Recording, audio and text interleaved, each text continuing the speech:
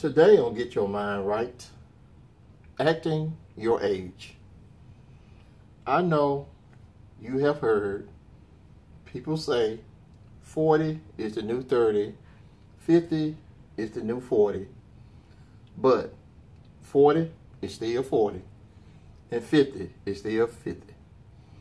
Presently, we have a generation of people, of adults, who are refusing to grow up.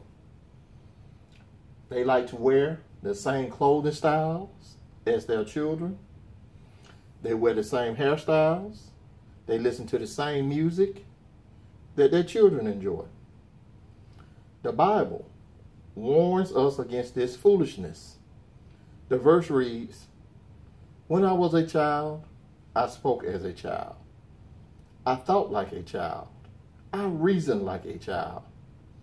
When I became a man, I gave up childish ways." We must give future generations a blueprint to follow. Children cannot lead children.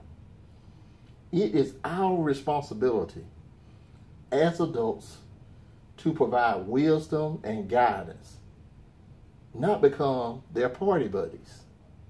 As adults, we should all strive to be examples of manhood and womanhood. Adults make sacrifices for their families. Children only think about themselves and what they want. So many of adults fall in that trap today. Adults are at home with their families, not closing down the clubs.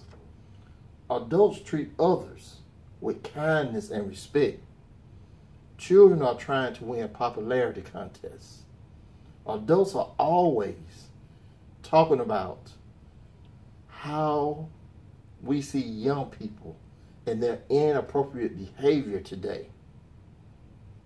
And they're always talking about if they could do better, if they can do this, when they observe young people and adults. But we forget, as adults, we are the ones in charge, and children are following our example.